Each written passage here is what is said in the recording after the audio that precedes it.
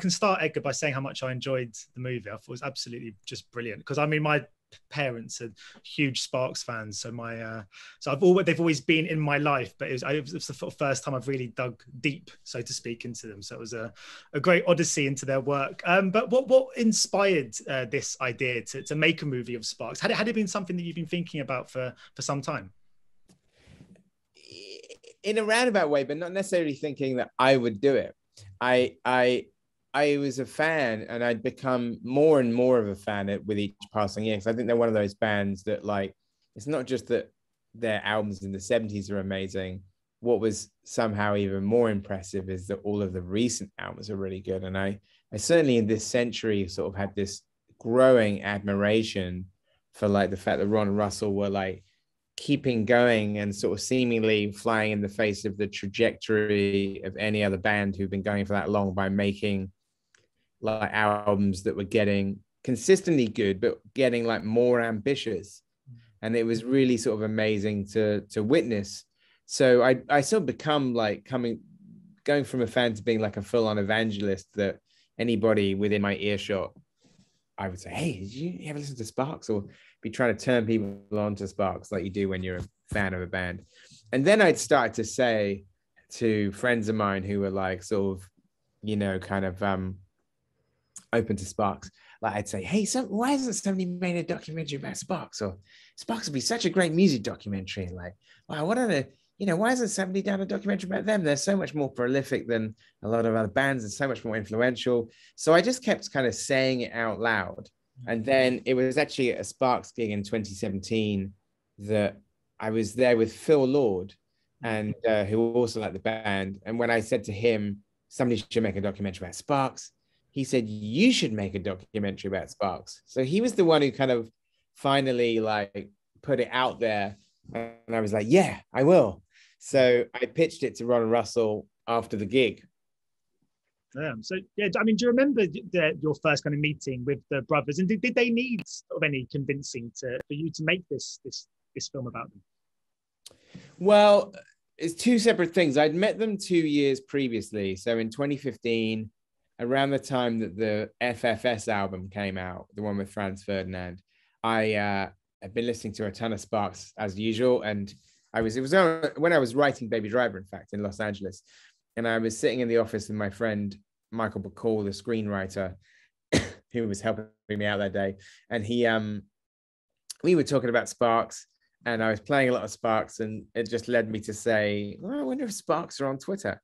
And I found their profile page, and it said, Sparks follows you. So number one, I was kind of ashamed that I wasn't already following them, and maybe because I assumed they were too cool to be on Twitter. So I followed them back. I messaged them and said, is this really the band? Like, because sometimes a publicity person might run the account. Said, is this really the band? Because I'm such a huge fan. And Russell, the lead singer, replied, said, yeah, this is Russell. We're big fans of your movies. And I was like, well, this is amazing. And he said, where are you based? I said, well, I'm currently in Los Angeles. And they said, well, we live in Los Angeles. I said, maybe we should meet up. And then within 32 hours, I was at Russell's house having breakfast with him and Ron. And that was amazing because, we talked about the band, and we talked about my films and what I was doing. And even back then, they talked about that they might be doing a musical with Leos Carax called Annette. Like, it was like, as far back as that, it was like a thing that may or may not be happening. So it was sort of amazing in a way that, like, a lot of things talked about kind of all came together. But I guess that was the start of it. I want to talk as well about Julia Marcus, your resident superfan, because she's my auntie. No way! So, because I gather she wrote a letter, and that's how you came to be aware of her. What made you want to include Julia? I mean, obviously, other than the fact she's amazing, because it is actually quite rare in documentaries, particularly music documentaries, to have a kind of fan perspective. Well, number one, before we talk about your auntie, it was important to sort of, for me to have an equivalence between just people who are fans of the band and famous people who are fans of the band. And they're all shot in the same way in the documentary. We shoot them all the same. So it was important for me to shoot Julia the same way that we would shoot Duran Duran. It's like everybody's opinion on Sparks counts. There's an equivalence between, like, sort of non-celebrity fans and celebrity fans. And what happened was is that early on in the process, we put out the word on my social media and Spark social media to say, we're making a documentary. Do you have any photos, videos, mementos, or stories about Sparks? And our archive producer, Kate Griffiths, said that it was like the biggest response she'd ever had to a request like that. And Julia, your auntie, was one of the people who emailed, and George Henkin, my producer, showed me her email. And I sort of read the email, which was her kind of anecdote of her account of stage invading in 1975 when she was 14, I think, or 13 or 14. And it was such an amazingly written anecdote. I said to George, I said, we should just get her to say this on camera. I mean, you don't really know whether people are actually going to be comfortable being on camera, but she was brilliant. And she was an amazing interview. And it's one of my favorite bits. Tell your auntie. It's one of my favorite bits in the documentary, because cutting between like her and the footage and her watching the footage, and even cutting to the roadie, Richard Coble, who's the person who pulls her off, who now is like the Rolling Stones tour manager. That Sparks tour was the first tour that he ever roadied, and now he's like one of the top sort of tour managers in the world. So yeah, that was just really special to me to be able to kind of cut together that footage with, you know, all of these amazing sort of corroborating accounts. And like, your auntie's amazing. In fact, on the Blu-ray, there's like extra stuff, like, because there was so much footage.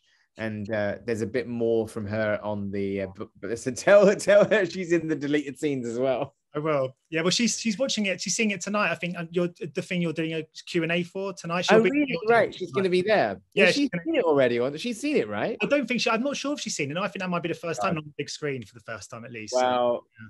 Tell her I said hello. She did a great job. Yeah, I will do. I was going to ask as well, I mean, perhaps sort of similarly to a band like The Fall, maybe, there's a kind of underground appreciation of Sparks, a really committed fan base and a big fan base. Yet there's still not necessarily a band that the regular person on the street will have kind of heard about.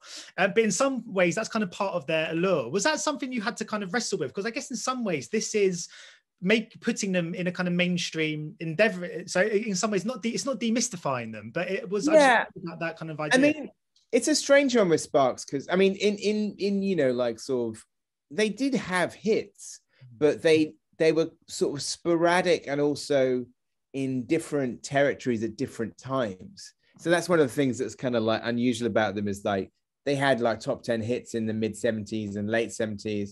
They had like a #1 in like France in 1980. They had like a massive hit in the mid 90s in Germany. They had some hits in LA in the early 80s, but not until I think with the advent of the internet and people around the world starting to kind of understand that there are like Sparks fans all over, I think maybe that there's kind of more of a, you know, kind of the fan base is more of an equilibrium in terms of it's like a global following.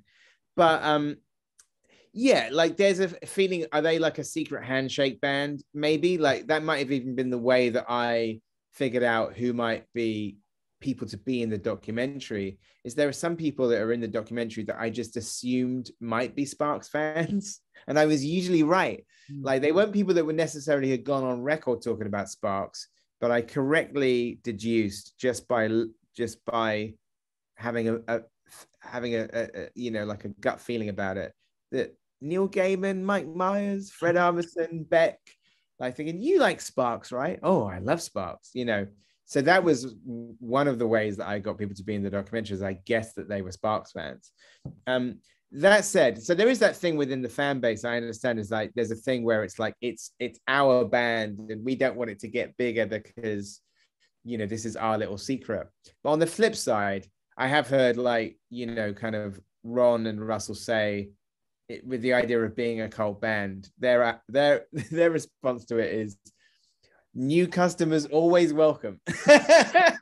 And in fact, my favorite quote in the whole movie is right at the very end, is the Gary Stewart from Rhino Records, sadly the late Gary Stewart, who's since passed away. He says my favorite thing in the whole documentary is, he says at the end, and this is something you could say about films and about music, about any art, where like people are sort of quite possessive of it. He says, I don't feel any ownership of them. I feel like it's really important that if people come along 20 or 40 years later, not to say, oh, hey, I was here all the time, where were you? You say, welcome aboard and here's more. And it's my favorite quote in the whole documentary. And maybe because Gary's no longer with us, it makes me quite emotional whenever he says it. But it's also something I really believe. I feel exactly the same way about films. It's like, you know, if people kind of say, oh no, this cult film is my film and I don't want more people to know about it. It's like, have you asked the makers of the film about that? Do you think they would feel the same? Because I think as far as Sparks are concerned, is like they're very proud of their following. It's not like but you know, they're not going to say no to more people listening to the records. That's crazy. I quite like the idea of just playing this game, Guess the Sparks Fan. It sounds like you're quite good at it. Yeah. I say 4 out of 5 times I'm right. Yeah. But I was going, do you think, because there's one bit I quite enjoyed as well in the documentary, is sort of how they're kind of unfairly written off in some sort of areas as being kind of novelty. Do you think there's a place for comedy in music without it veering into being a novelty act? Because I was listening just last night, I was listening to Up the Junction by Squeeze on my way home from a job. And even that could be... Yeah, that could be perceived as being a kind of novelty song because it's got a kind of jangly kind of like melody to it and the lyrics are quite funny at times. But there is a place, isn't there, for music to be comedic and without it veering into being some sort of silly novelty act? Yeah, I think where people get it wrong, and I think that's maybe something with Sparks, as we cover in the documentary, that like, okay, what's holding them back from being as big as Queen? Part of it is that maybe like a more mainstream listener who might just want to sort of enjoy something completely at face value, like, you know, that Sparks are a little bit too much to kind of like think about. It's like it requires some unpacking, or like to get the full effect of it beyond just the music and the catchiness is actually to sort of, you know, there's more levels to it.